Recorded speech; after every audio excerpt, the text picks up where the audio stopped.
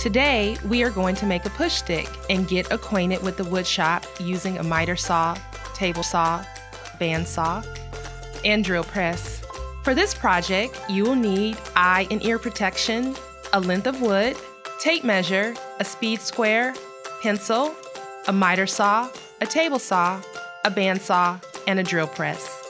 Follow all safety procedures before using any piece of carpentry machinery.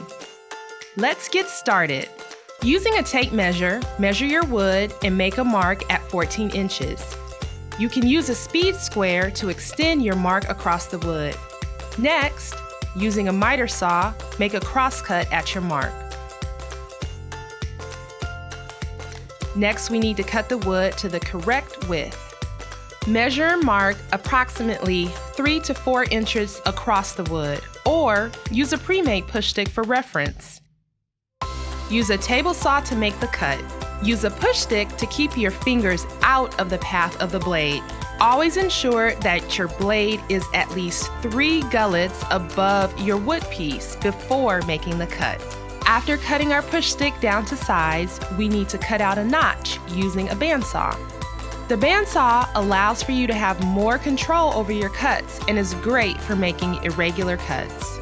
Mark the shape you would like to cut on your push stick. Keeping your wood flat against the table, carefully make your cuts. For more complicated cuts, it's important to remember that the blade itself does not move and that the cuts are entirely based on how you move the wood.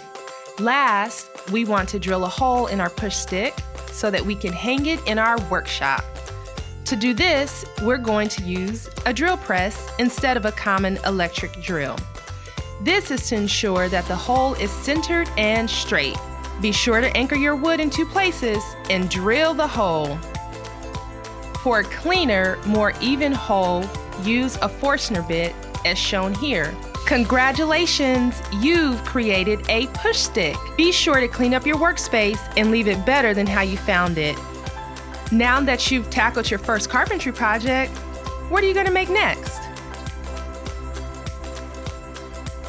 If you're interested in following along with my personal journey, you can find me at thewoodenmaven.com or on social media on Instagram and YouTube and Pinterest at Wooden Maven. That's WOODENMAVEN. Thank you so much for watching.